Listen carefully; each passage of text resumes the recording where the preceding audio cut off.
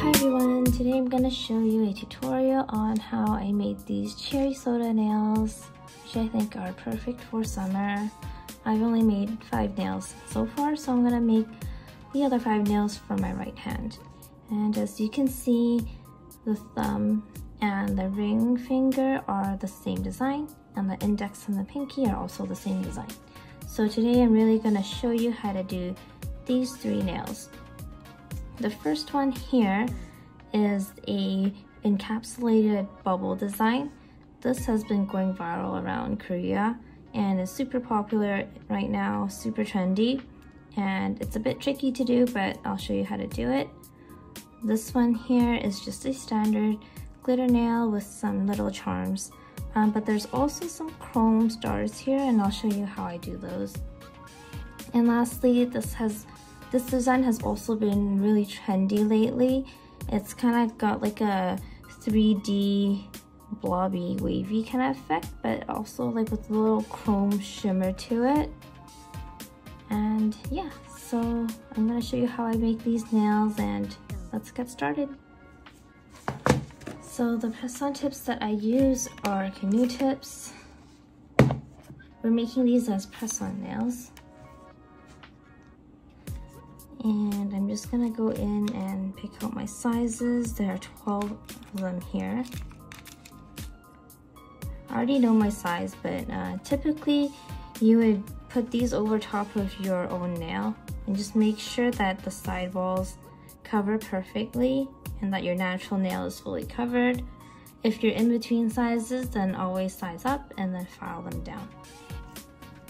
So I'm just gonna pick out my sizes since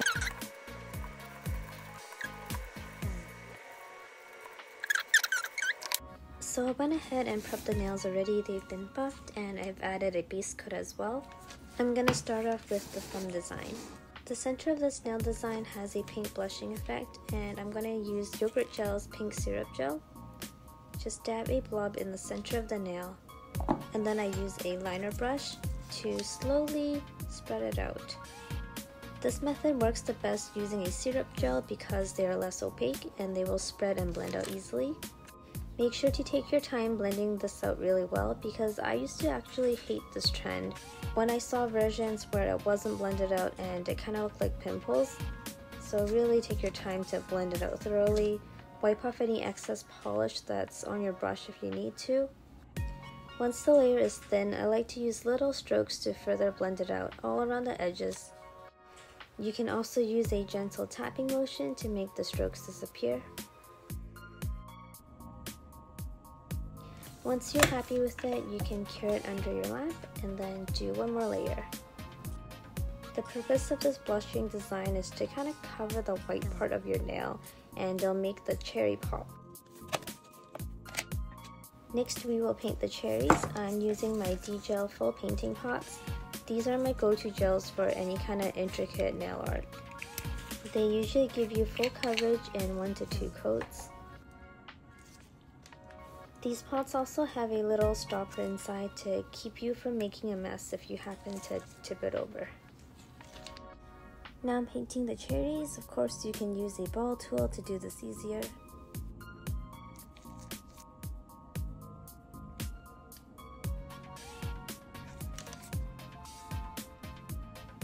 And I'm just making sure that the size matches my other nail. Cure it once you're done, and now I'm taking the Vitro Meta Gold polish, and this will be to line the stems.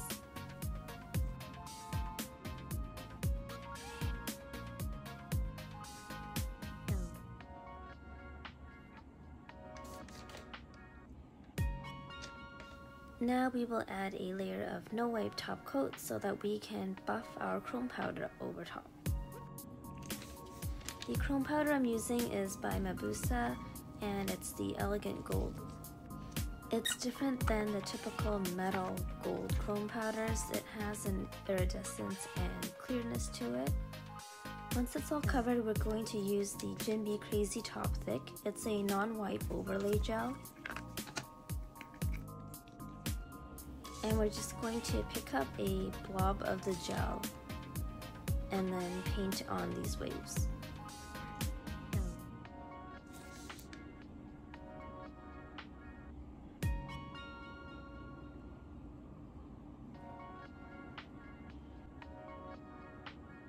The thick gel will start to disperse a little bit, so if you don't want it dispersing too much, then you can cure it as you go. I love using this overlay gel as opposed to other builder gels because it is no wipe. It just makes things easier and saves me a step. Once cured, take some alcohol and just wipe the whole nail thoroughly. This will just remove the chrome powder off all the other areas that isn't secured underneath the waves.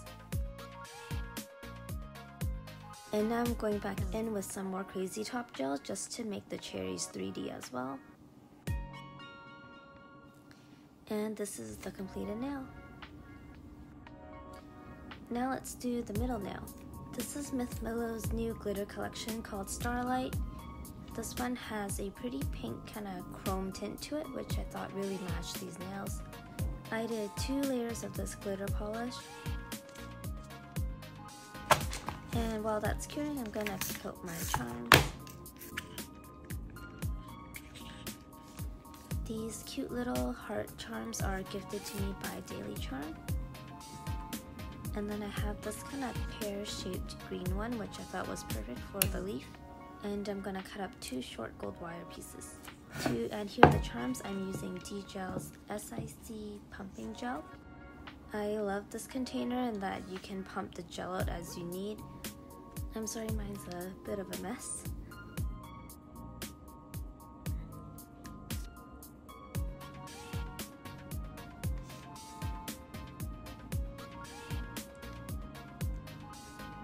Now that our charms are on, we're going to do the chrome stars.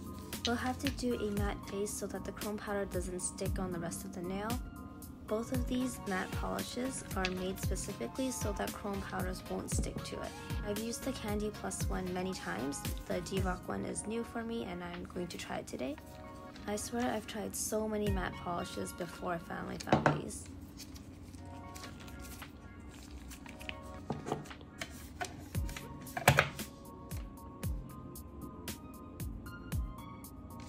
Okay, so I'm just going to apply a thin layer at the top and also at the bottom. I'm not really gonna bother going through every single spot on the nail because I'm only gonna buff certain areas anyway.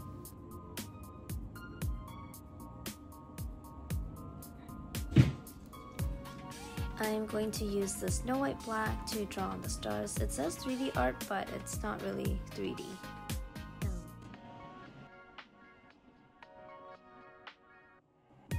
I switched to my long liner brush because it's thinner, and I really like this brush made by Leaf Gel.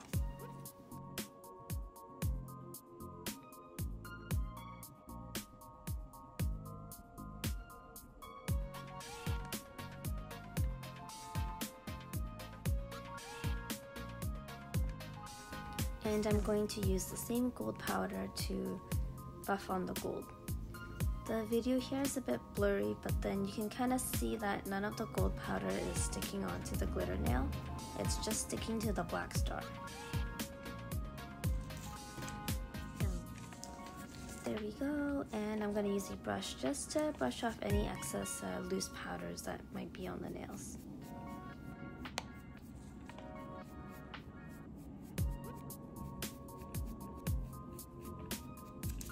An important tip for nice crystals is you don't ever want to top coat on top of them. They will lose the cutting, they won't be as pretty, they'll look kind of bubbly. Instead, you want to cover the edges with gel. And I love using the no wipe gel for this purpose so I don't have to top coat again.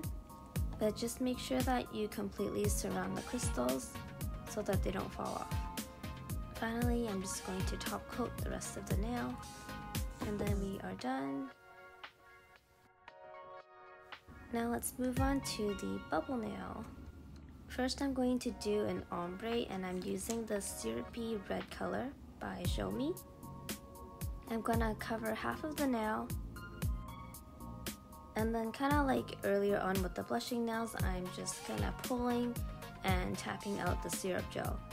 This syrup polish is actually stickier than the one I used earlier, so I probably could have used a thicker brush to do this a bit faster. It's important to blend this one out very well because you're only going to do one coat. You want it to be very transparent so that it looks like soda. And I'm going to top coat it so that I can add chrome powder. I think it is so satisfying to see the chrome powder kind of all gel together and blend in seamlessly.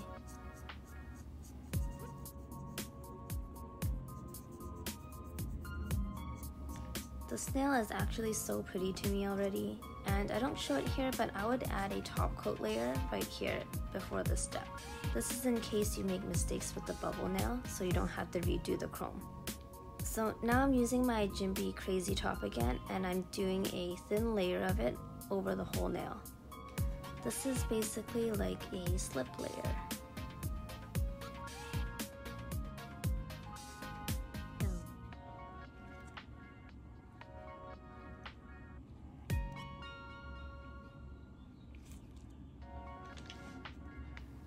Once that's done, you want to pick up more gel, and you're just going to kind of float it down the nail by swiping left and right, kind of like hovering over the top of the nail. The slip layer will help it even out on its own.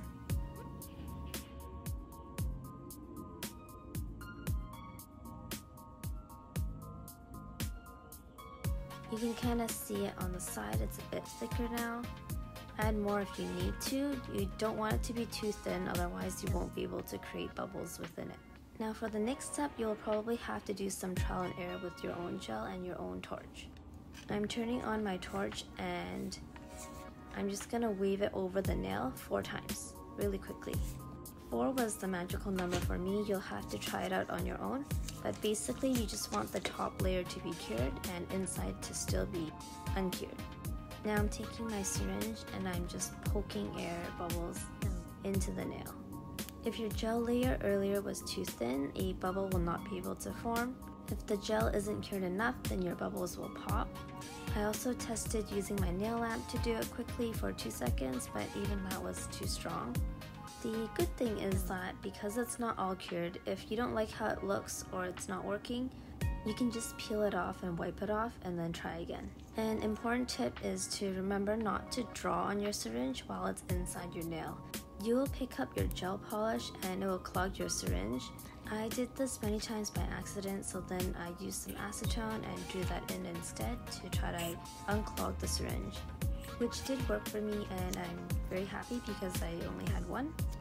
After curing my bubble nail, I used a buffing block and I kind of just buffed all over the nail because I wanted it to be smoother.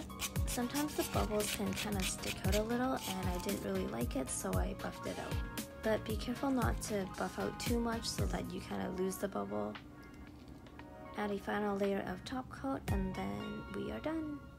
I hope that you guys learned something useful in this tutorial. Subscribe if you would like to see more. Products that I've used are also linked below, and thank you for watching.